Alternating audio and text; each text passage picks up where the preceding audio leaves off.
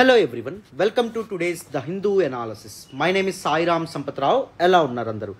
ఈ రోజు the Hindu analysis లో మనం మాట్లాడుకునే మొదటి ఆర్టికల్ చూడండమ్మా. Impacting A women's freedom to reproductive choices. Very important article regarding GS paper 2 polity and governance కి సంబంధించినటువంటి ఆర్టికల్, జిఎస్ పేపర్ 1 ఇండియన్ సొసైటీకి సంబంధించినటువంటి ఆర్టికల్ కూడాను. This is one of the most important articles appeared in the Hindu news paper today. దీన్ని detailed గా background నుంచి comprehensive గా మనం అనలైజ్ చేసే ముందు మీ అందరికీ ఒక చిన్న మాట. మన హిందూ ఎనాలిసిస్ వెనక కానీ లేకపోతే మనం యూట్యూబ్లో అప్లోడ్ చేసుకున్నటువంటి వేరు వీడియోస్ వెనక కానీ చాలా ఎఫర్ట్స్ ఉంటాయి, చాలా హార్డ్ వర్క్ ఉంటుంది. If you really want to acknowledge your efforts, please do hit that big fat like button. Explanation ఎలా ఉందో కామెంట్ చేయండి. మీ ఫ్రెండ్స్ అండ్ ఫెలో ఆస్పిరెంట్స్కి కూడా మన వీడియోస్ని షేర్ చేసే ప్రయత్నం చేయండి. ఇంకా ఛానల్ని సబ్స్క్రైబ్ చేసుకోలేదా? సబ్స్క్రైబ్ చేసుకోండి. చాలా ఇనిషియేటివ్స్తో మనం ముందుకు రాబోతున్నాం. రైట్, మరి వితౌట్ ఎనీ ఫర్దర్ డిలే ఆర్టికల్లోకి వెళ్దాం. This particular article is actually authored by Suhrit Pardasarathi, who is an advocate practicing in the Madras High Court.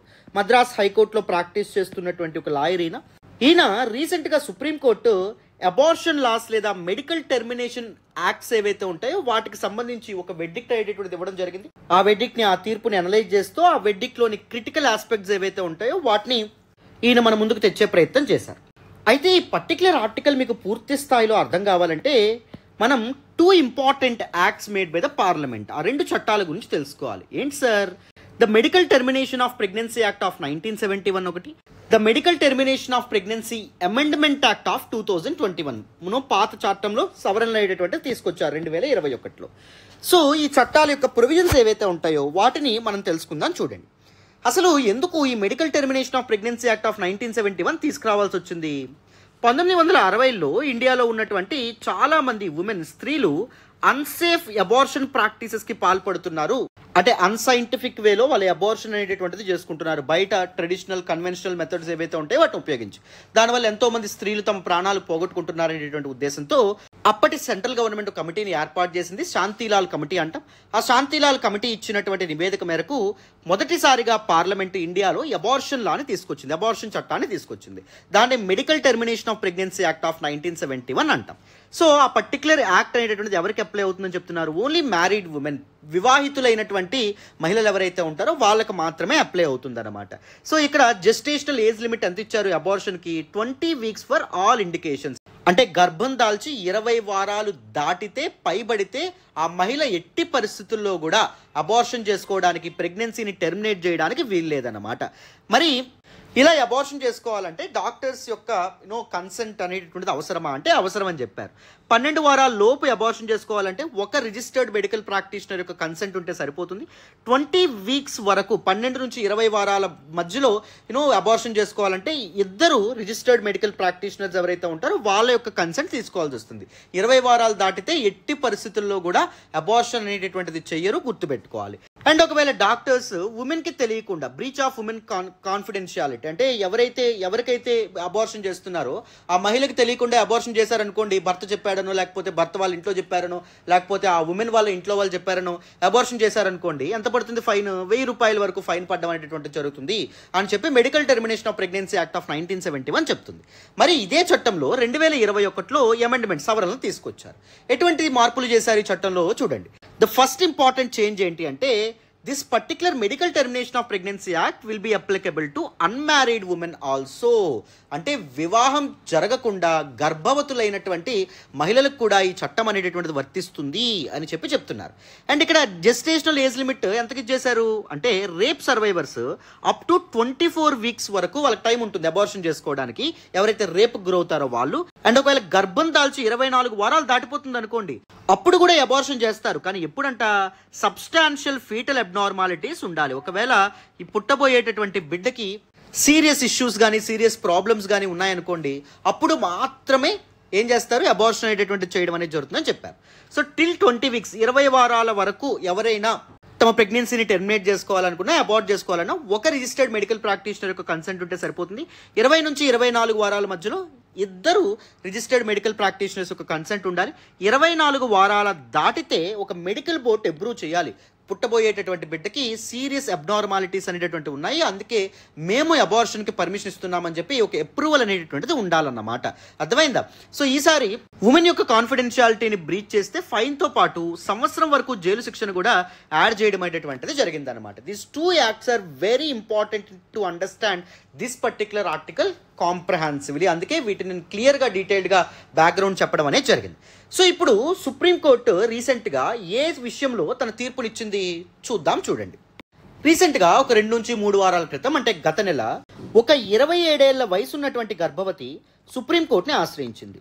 ఏమని ఆశ్రయించింది అంటే, సార్ నేను గర్భం దాల్చి 26 వారాలు అవుతుంది, కానీ నేను అబార్షన్ చేసుకోవాలనుకుంటున్నాను. ఎందుకంటే నేను గర్భం దాల్చిన తర్వాత నా మెంటల్ హెల్త్ విపరీతంగా పాడవడం అనేది జరిగింది. అండ్ రేపు పొద్దున్న పాపో బాబో పుడితే వాళ్ళని పెంచలేనటువంటి పరిస్థితులు కూడా ఉన్నాను, ఫినాన్షియల్ కన్స్ట్రెయింట్స్ కూడా నాకు ఉన్నాయి. సో నాకు అబార్షన్కి అనుమతి ఇవ్వండి సార్ అని చెప్పి సుప్రీంకోర్టుని ఆశ్రయించడం అనేది జరిగింది.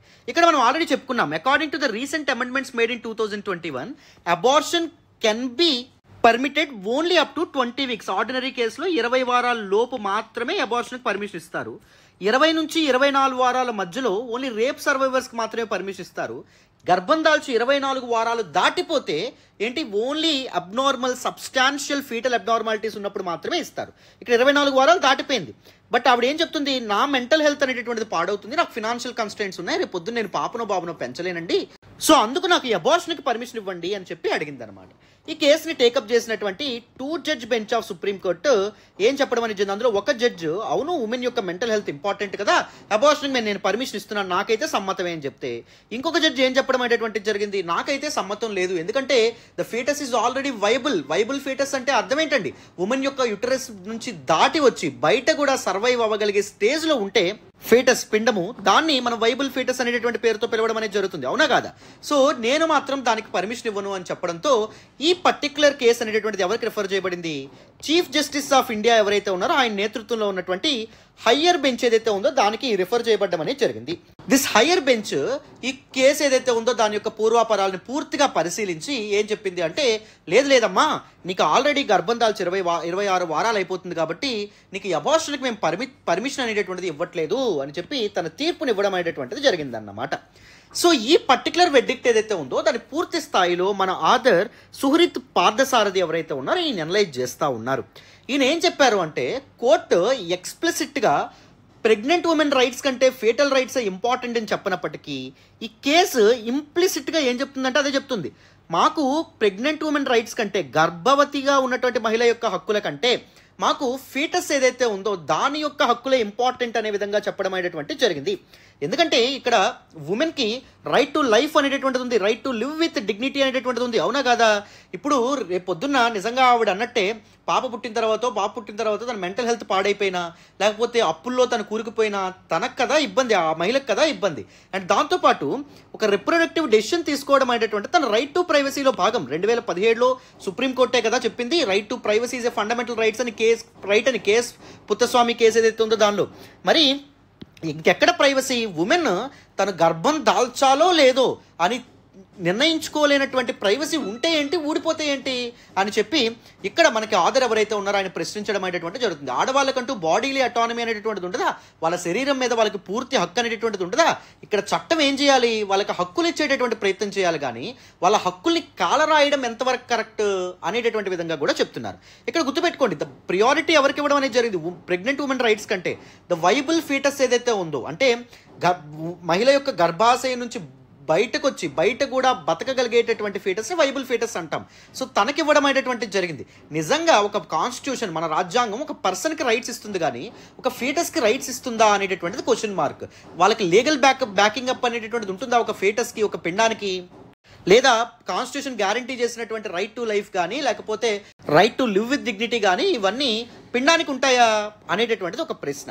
ఇంకొకసారి ఆధార్ ఇంకో మాట ఏమంటున్నారు అంటే, బతికి ఉన్నటువంటి విఘ్నత కలిగినటువంటి గర్భవతి అయినటువంటి మహిళకే నువ్వు హక్కులు ఇవ్వకపోతే ఫీటస్కి నువ్వు ఎలా ఇస్తావు? ఎటువంటి కన్సైన్స్ లేనటువంటి ఫీటస్కి ఎలా ఇవ్వగలుగుతున్నారు అనేటటువంటిది కూడా ఒక ప్రశ్న కింద చెప్పడం అనేది జరిగింది. అండ్ ఇంకొక ఇంపార్టెంట్ ఆస్పెక్ట్ని లేవనెత్తారు ఏంటి అంటే, the very MTP act, medical termination of pregnancy act ఏదైతే ఉందో ఇది ఎనేబులింగా ఆర్ కన్ఫైనింగా, అంటే అది హక్కుల్ని ఇస్తుందా లేకపోతే హక్కుల్ని దాబెట్టుకుంటుందా, హక్కుల్ని ఇవ్వకుండా అడ్డుకుంటుందా అనేటటువంటిది కూడా ఒక ప్రశ్న. Medical termination of pregnancy act ఏం చేయాలి? ఉమెన్కి బాడీలీ అటానమీ మీదకి సంబంధించినటువంటి హక్కులు ఇవ్వాలి, అబార్షన్ రైట్స్ అనేటటువంటిది ఇవ్వాలి. కానీ ఇక్కడ ఏం చేయడం అనేటటువంటి జరుగుతుంది? 24 వారాలు దాటితే నువ్వు అబార్షన్ చేసుకోకూడదు అని చెప్పి ఒక నిబంధన పెట్టడం అనేది జరుగుతుంది. అంటే వాళ్ళకు ఉన్నటువంటి హక్కు ఏదైతే ఉంటుందో అని లాక్కోవడం అనేటువంటిది జరుగుతుంది. పార్లమెంట్ చేసినటువంటి చట్టమే మహిళల నుంచి హక్కులను లాగేసుకుంటే అది ఎంతవరకు కరెక్ట్ అని చెప్పి మనకు చెప్తున్నారు. అండ్ ఇక్కడ చూడండి, ఫీటసెస్ ఏవైతే ఉంటాయి, పిండాలు ఏవైతే ఉంటాయో లేదా భ్రూణం అని కూడా అంటాం. సో నిజంగా వాటికి రాజ్యాంగ హక్కులు అనేటువంటి ఉంటాయా? రాజ్యాంగం ఒక పర్సన్స్కి ఇస్తుంది కదా, right to life and personal Liberty లాంటివి ఎవరికి ఇవ్వడం అనేది పర్సన్స్కి ఇవ్వడం అనేది జరుగుతుంది.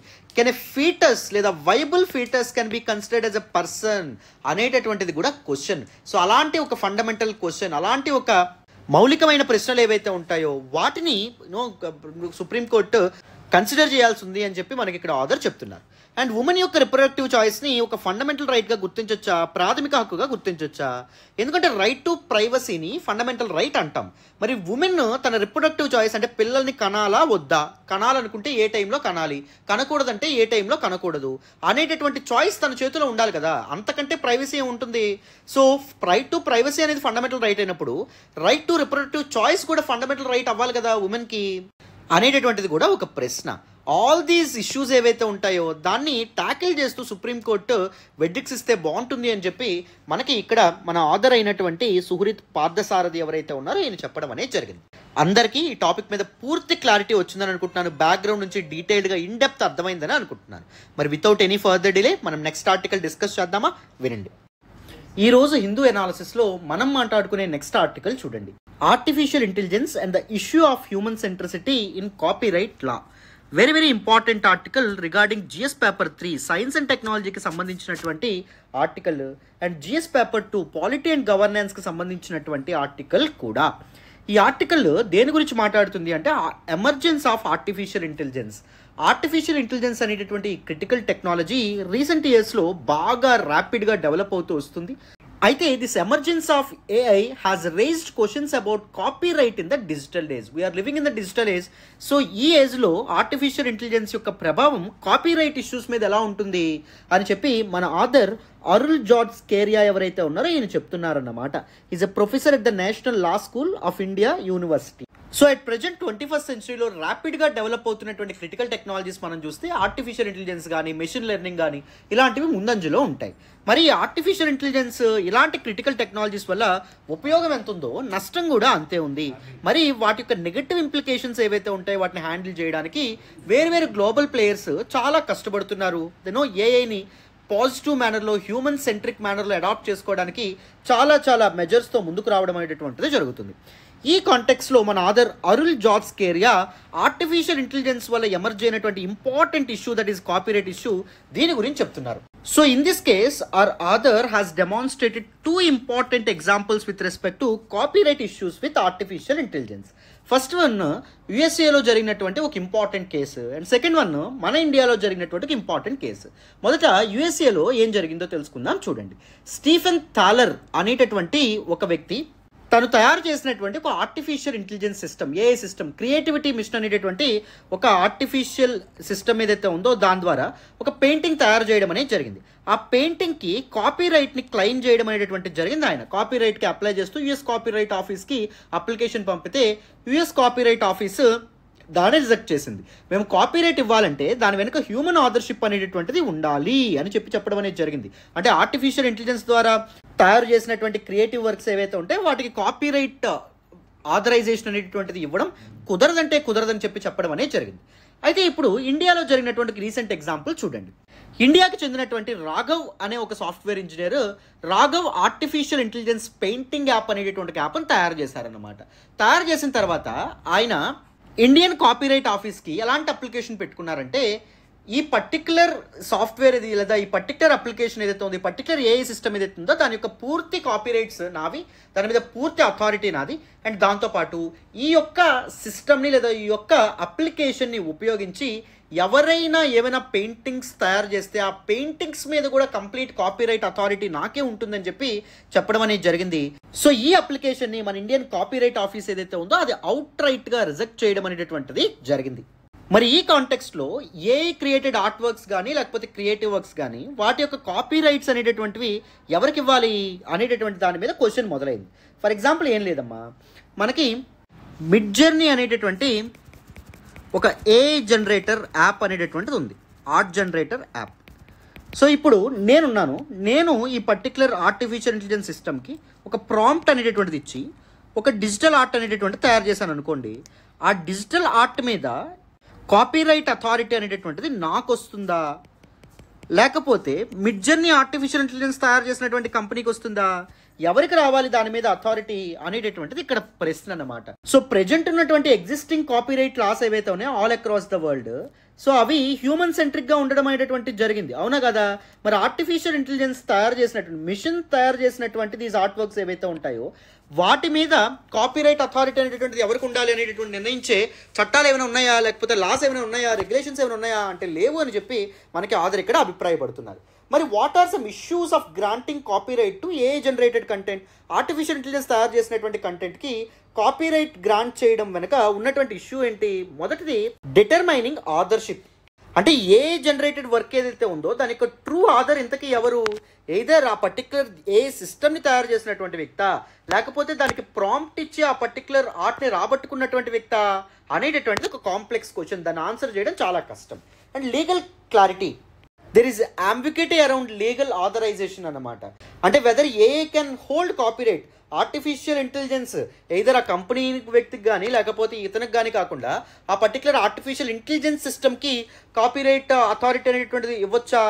అది కుదురుతుందా? ఒక పర్సన్కి కాకుండా ఒక మిషన్కి లేకపోతే ఒక లాంగ్వేజ్ మోడల్కి అప్పగించవచ్చా కాపీరైట్ అనేటటువంటిది కూడా ఒక ప్రశ్న. And ethical considerations. సో ఒక ఆర్టిఫిషియల్ ఇంటెలిజెన్స్ సిస్టమ్ ఏదైతే ఉందో లేకపోతే ఒక ఆర్టిఫిషియల్ ఇంటెలిజెన్స్ లాంగ్వేజ్ మోడల్ ఏదైతే ఉందో అది ఒక పర్టికులర్ కంటెంట్ని క్రియేట్ చేయడం వెనక ఏదైనా పర్సనల్ మోటివేషన్ ఏమైనా ఉంటుందా? డబ్బు సంపాదించడం కానీ లేకపోతే ఏమైనా ఉంటుందా? దానికి సిస్టమ్కి ఏముండదు. లేకపోతే మారల్ రెస్పాన్సిబిలిటీ ఏమైనా ఉంటుందా?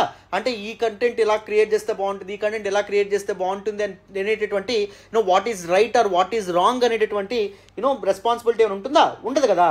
అండ్ దాంతోపాటు ఒక ఏఐ సిస్టమ్ జనరేట్ చేసినటువంటి కంటెంట్ని ఎవరో దాని మీద లోగో వేసుకొని కానీ లేకపోతే ఎవరో దాని మీద ఇది నేను తయారు చేసిందని చెప్పుకుంటే ఆర్టిఫిషియల్ ఇంటెలిజెన్స్ లాంగ్వేజ్ మోడల్ ఏమైనా బాధపడుతుందా? అదేమైనా కన్నీరు గారుస్తుందా? ఏమైనా ఫీల్ అవుతుందా అంటే లేదు కదా. మరి అలాంటి సమయంలో మనం ఎలా ఒక ఆర్టిఫిషియల్ ఇంటెలిజెన్స్ లాంగ్వేజ్ మోడల్కి కాపీరైట్ అనేటటువంటిది అందిస్తాము? కాపీరైట్ రైట్స్ అనేటటువంటి ఇవ్వడం వెనక ఉన్నటువంటి అసలైన ఇదేంటి? యునిక్ హ్యూమన్ క్రియేటెడ్ కంటెంట్ ఏదైతే ఉందో దానికి ఆ వ్యక్తికి అథారిటీ అనేటువంటి కల్పించడం కదా. సో అథారిటీ కల్పిస్తే ఏంటి, కల్పించకపోతే ఏంటి? లాంగ్వేజ్ మోడల్ ఏమైనా ఫీల్ అవుతుందా లేకపోతే ఏమైనా హర్ట్ అవుతుందా? అది కాదు కదా. ఇది కూడా ఒక important issue. Next, impact on existing loss. So current copyright loss ఏవైతే ఉంటాయో వాటిలో ఏ జనరేటెడ్ కంటెంట్ని ఇంక్లూడ్ చేయడం ఒక కాంప్లెక్స్ థింగ్. అంటే how to label A particular type of content as a generated content, అది ఎలా మనం చెప్పగలం? ద బేసిక్ డెఫినేషన్ అనేటటువంటిది ఇవ్వడం కూడా కష్టం. అండ్ హౌ ఒక ఇవన్నీ అంత కంటెంట్ ఏ చాలా కంటెంట్ని జనరేట్ చేస్తుంది, అవునా? వీటన్నింటికి ఒక మానిటరింగ్ ఆఫీస్ని కానీ ఒక డిపార్ట్మెంట్ని కానీ ఒక సిస్టమ్ని కానీ ఏర్పాటు చేయడం అంత ఈజీనా, అంత సులువా అంటే కష్టం అని చెప్పుకోవాలి. అండ్ ఇంటర్నేషనల్ హార్మోనైజేషన్ కూడా చాలా చాలా కష్టమైనటువంటిది.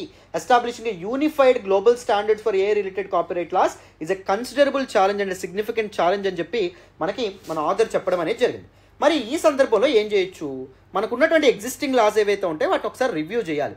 ఏ విధంగా ఏ జనరేటెడ్ కంటెంట్ని ఈ లాస్కి తగినట్టుగా అడాప్ట్ చేయాలి, ఏ విధంగా అదర్ రూల్స్ అండ్ రెగ్యులేషన్స్ ఏర్పాటు చేయాలి, అమెండ్మెంట్స్ తీసుకురావాలో చూడాలి.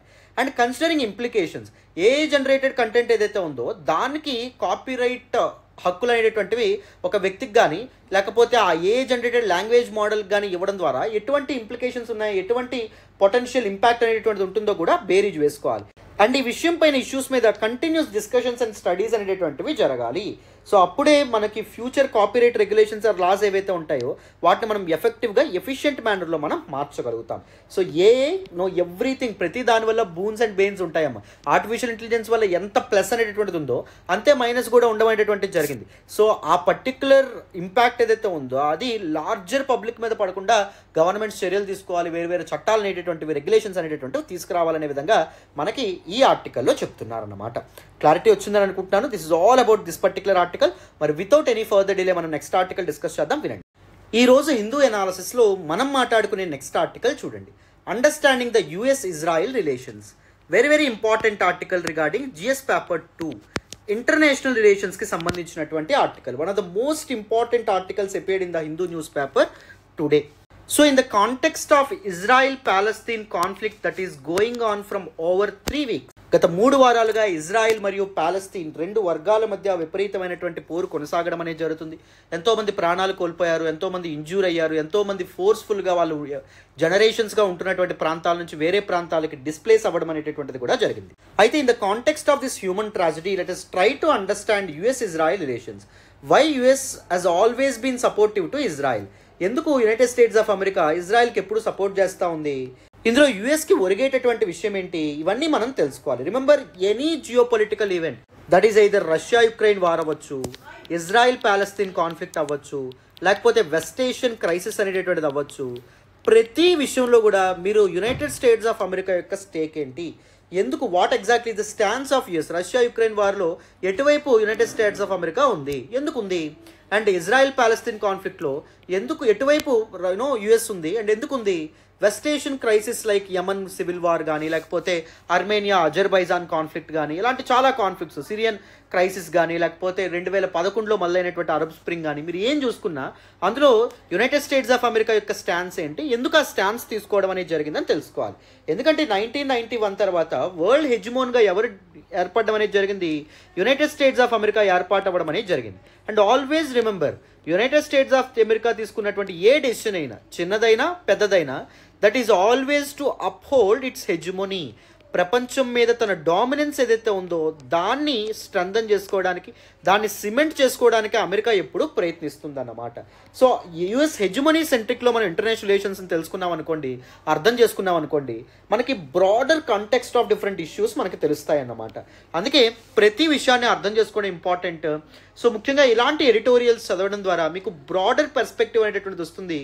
Historical aspects that led to closer relations between, cordial relations between United States of America and Israel, లేకపోతే United states of America are some other country, ఇవి మీకు అర్థం అవుతాయి. అందుకే editorial analysis and Hindu అనాలిసిస్ని follow అయ్యేటటువంటి ప్రయత్నం చేయండి. మీకు డీటెయిల్డ్గా ప్రతిదాన్ని మెయిన్స్ పర్స్పెక్టివ్లో హోలిస్టిక్గా ఎక్స్ప్లెయిన్ చేసే పూర్తి బాధ్యత నాది. మరి now let us try to understand US-Israel relations. America మరియు ఇజ్రాయెల్ మధ్య రిలేషన్స్ మొదలవడానికి కారణం ఏంటి, హిస్టారికల్ ఆరిజిన్స్ ఏంటి, చారిత్రక నేపథ్యం ఏంటి, కరెంట్ స్టేటస్ ఏంటి, అకేషనల్గా ఎప్పుడు ఇద్దరి మధ్య గొడవలు రావడం అనేటువంటిది జరిగింది. సో ఎందుకు అసలు యునైటెడ్ స్టేట్స్ ఆఫ్ అమెరికా కన్సిస్టెంట్గా ఇజ్రాయెల్కి సపోర్ట్ చేస్తూ వస్తుంది అన్ని విషయాల్లో కూడా అనేటటువంటి విషయాల్ని పూర్తి స్థాయిలో అర్థం చేసుకునే ప్రయత్నం చేద్దాం. If it trace back to the origins of US-Israel relations, మనం ఎక్కడికి వెళ్ళాలి? వరల్డ్ వార్ 1 ఎండ్ అయిన సమయానికి వెళ్ళాలి. 1918లో మనకి ట్రీటీ ఆఫ్ వెర్సాలి అనేటటువంటి సైన్ అవ్వడం అనేది జరిగింది. మొదటి ప్రపంచ యుద్ధం ఎండ్ అయింది. మొదటి ప్రపంచ యుద్ధం ఎండ్ అయిన తర్వాత ఒట్టమన్స్ ఎవరైతే ఉంటారో వాళ్ళ యొక్క యుద్ధంలో ఓడిపోయినటువంటి ఒట్టమన్స్ యొక్క టెరిటరీస్ ఏవైతే ఉంటాయో వాటిని 2 కొలోనియల్ పవర్స్ అయినటువంటి బ్రిటన్ ఒకటి, యూకే ఒకటి, అండ్ దాంతోపాటు ఫ్రాన్స్ పంచుకోవడానికి నిర్ణయించుకున్నాయి. ఆ సమయంలోనే మనకి యునైటెడ్ స్టేట్స్ ఆఫ్ అమెరికా ఒక ఐడియాని సపోర్ట్ చేసింది. ఏంటి అప్పుడు మొదలైనటువంటి ఐడియా ఏంటి? Jewish homeland in Palestine. అప్పటి ఒట్టమన్ టెరిటరీ అయినటువంటి పాలస్తీన్లో యూదులకంటూ, జూస్ కంటూ ఒక హోమ్ల్యాండ్, ఒక సెపరేట్ కంట్రీని క్రియేట్ చేయాలి అనే ఐడియా మొదలవ్వడం అనేది జరిగింది. దానికి United states of America 1919లోనే support చేయడం అనేటటువంటిదే జరిగింది. మరి ఎప్పుడైతే ఇజ్రాయిల్ ఒక సెపరేట్ కంట్రీగా 1948లో తనకు తాను ప్రకటించుకుందో, ఇజ్రాయిల్ నేను ఒక సెపరేట్ కంట్రీని అని ప్రొక్లెయిమ్ చేసుకున్నటువంటి 11 నిమిషాల్లోనే United states of America ఇజ్రాయిల్ని recognise చేయడం అనేది జరిగింది. దాని ఒక ప్రత్యేక కంట్రీగా, దేశంగా గుర్తించడం అనేటటువంటి జరిగింది. మధ్యలో రిలేషన్స్ అనేటటువంటివి కాస్త పాడైనప్పటికీ, ఫర్ ఎగ్జాంపుల్ సూయజ్ క్రైసిస్ ఏదైతే ఉందో దానివల్ల, అండ్ దాంతోపాటు 1960లో ఇజ్రాయెల్ సీక్రెట్గా న్యూక్లియర్ ప్రోగ్రామ్ అనేటటువంటిది స్టార్ట్ చేసింది. అంటే న్యూక్లియర్ ఆర్సెనల్ ఏదైతే ఉందో దాన్ని డెవలప్ చేసుకునే ప్రయత్నం చేసింది. ఎందుకు అంటే ఆల్ ద అరబ్ వరల్డ్ ఏదైతే ఉందో, ఈజిప్ట్ కానీ, లేకపోతే లెబనాన్ కానీ, లేకపోతే జార్డాన్ కానీ, ఇలాంటి కంట్రీస్ ఏవైతే ఉంటాయో వాటి నుంచి ఇజ్రాయెల్కి థ్రెట్ ఉంది కాబట్టి, for the cause of Palestine. So అందుకోసం వాళ్ళ మీద నేను సమర్థవంతంగా పోరాటం చేయాలంటే న్యూక్లియర్ ఆర్సెనల్ నేను పెట్టుకోవడం మంచిదని చెప్పి న్యూక్లియర్ ఆర్సెనల్ని డెవలప్ చేసేటటువంటి ప్రయత్నం చేసింది అనమాట. అప్పుడు మనకి యునైటెడ్ స్టేట్స్ ఆఫ్ అమెరికా కాస్త ఇజ్రాయెల్తో కోపగించుకున్నప్పటికీ టైస్ బ్రేక్ అయ్యేంత విధంగా ఆ రిలేషన్ ఏమీ పాడవలేదు. But 1967లో it marked as a turning point for US Israel relations. ఏం జరిగింది సార్? 1967లో 6 డే వార్ అనేటటువంటిది జరిగింది. ఈ 6 డే వార్లో భాగంగా ఇజ్రాయెల్ అనేటటువంటిది ఆల్ ద అరబ్ నేషన్స్ పైన పై చేయి సాధించడం అనేది జరిగింది. సో వీటన్నింటి యొక్క బ్యాక్గ్రౌండ్ మీకు అర్థం కాకపోతే నేను ఇజ్రాయెల్ పాలస్తీన్ కాన్ఫ్లిక్ట్ మీద డీటెయిల్డ్గా ఒక వీడియో చేయడం అనేది జరిగింది. బ్యాక్గ్రౌండ్ నుంచి, బేసిక్స్ నుంచి డీటెయిల్డ్గా ఇన్ డెప్త్ ఆ వీడియోలో నేను చర్చించడం అనేటటువంటి జరిగిందమ్మా. వీలైతే ఆ వీడియోని చూసే ప్రయత్నం చేయండి, వీలైతే డిస్క్రిప్షన్లో నేను లింక్ ఇస్తాను. ఓకేనా? రైట్. అయితే 1967లో ఇజ్రాయెల్కి అరబ్ నేషన్స్కి మధ్య జరిగినటువంటి 6 డే వార్లో ఇజ్రాయెల్ సమర్థవంతంగా ఎప్పుడైతే గెలవడం అనేది జరిగిందో, United states of America help కూడా తీసుకోకుండా, it marked a shift in US perception. US perception మారింది. US started looking at Israel yes one of the strongest అలై. తన బలాన్ని నేను కూడా ఉపయోగిస్తాను, అంత బలమైన దేశం నాకు కూడా నాకు తోడుగా ఉంటే, నాకు అండగా ఉంటే నాకు ఇంకా బాగుంటుంది కదా అని చెప్పి యునైటెడ్ స్టేట్స్ ఆఫ్ అమెరికా భావించడం అనేటువంటి జరిగింది. So US has seen Israel as a counter balance to Soviet influence in the region. West Asian రీజియన్లో అప్పుడప్పుడే సోవియట్ ఇన్ఫ్లుయెన్స్ విపరీతంగా పెరుగుతుంది, యూఎస్ఎస్ఆర్ యొక్క ఇన్ఫ్లుయెన్స్ పెరుగుతుంది. మనకి 1945 నుంచి 1991 మధ్యలో ఏముండేది? కోల్డ్ వార్ అనేటువంటిది జరిగేదనమాట. ఎవరెవరికి మధ్య? యునైటెడ్ స్టేట్స్ ఆఫ్ అమెరికాకి, యూఎస్ఎస్ఆర్కి మధ్య. సో సోవియట్ యూనియన్ యొక్క ఇన్ఫ్లుయెన్స్ లేదా కమ్యూనిస్ట్ ఇన్ఫ్లుయెన్స్ తగ్గించాలంటే ఇజ్రాయెల్ని మనం ఒక కౌంటర్ బ్యాలెన్స్ పవర్గా మనకు ఉపయోగించుకోవచ్చు అని చెప్పి మెల్లమెల్లగా ఇజ్రాయెల్తో రిలేషన్స్ అనేటటువంటివి స్ట్రెంథన్ చేసుకోవడం మొదలుపెట్టింది. But what exactly is the current status? ఇప్పుడు యునైటెడ్ స్టేట్స్ ఆఫ్ అమెరికా ఇజ్రాయెల్కి తన అన్కండిషనల్ సపోర్ట్ అనేటటువంటిది అందిస్తుంది, అన్ని విధాలుగా సపోర్ట్ చేస్తుంది, ఫైనాన్షియల్ ఎయిడ్ అనేటటువంటిది అందిస్తుంది. Israel is the largest recipient of US aid. US చాలా ఎక్కువ గ్రాంట్స్ ఇస్తుంది. ఫర్ ఎగ్జాంపుల్ వరల్డ్ వార్ 2 నుంచి 1945 నుంచి ఇప్పటి వరకు $158 బిలియన్ ఇజ్రాయెల్కి యుఎస్ ఇవ్వడం అనేటువంటిది జరిగింది. అండ్ మిలిటరీ సపోర్ట్ కోసం ప్రతి సంవత్సరం $3.8 బిలియన్ ఎవరు ఇవ్వడం అనేటువంటిది జరుగుతుంది. మనకి యుఎస్ ఇజ్రాయెల్కి ఇవ్వడం అనేది జరుగుతుంది. And US Israel both collaborate on research, development and weapons production ఏదైతే ఉందో, మిలిటరీ అండ్ డిఫెన్స్లో చాలా కొలాబరేట్ అవుతాయి, చాలా కోఆపరేటివ్గా ఉండడం అనేది జరుగుతుంది. సో దాంతోపాటు ఈ ఐరన్ డోమ్ సిస్టమ్ ఏదైతే ఇజ్రాయెల్ తయారు చేయడం అనేది జరిగిందో అది యునైటెడ్ స్టేట్స్ ఆఫ్ అమెరికాకు కూడా ఇజ్రాయెల్ అందించడం అనేటువంటి జరిగింది. డిఫెన్స్ కోఆపరేషన్లో కూడా చాలా కోఆర్డినేట్ రిలేషన్స్ షేర్ చేసుకుంటారు. అండ్ పొలిటికల్ రిలేషన్స్ కూడా చాలా ఉన్నాయి. For example UNSC, United nations security కౌన్సిల్లో ఇజ్రాయెల్కి వ్యతిరేకంగా రెజల్యూషన్స్ ఏవైతే వచ్చినాయో ఆ రెజల్యూషన్స్కి వ్యతిరేకంగా యుఎస్ ఓటేయడం అనేటువంటిది 50 రెజల్యూషన్స్. యుఎస్ అనేటటువంటిది ఏంటి? Permanent member of United nation security council. Permanent member of United nation security కౌన్సిల్కి ఏముంటుంది? వీటో పవర్ ఉంటుంది. ఒక పర్టికులర్ రెజల్యూషన్కి టక్కున కొట్టేసేటటువంటి, నో చెప్పేటటువంటి అధికారం ఏదైతే ఉందో ఉండడం అనేది జరుగుతుంది.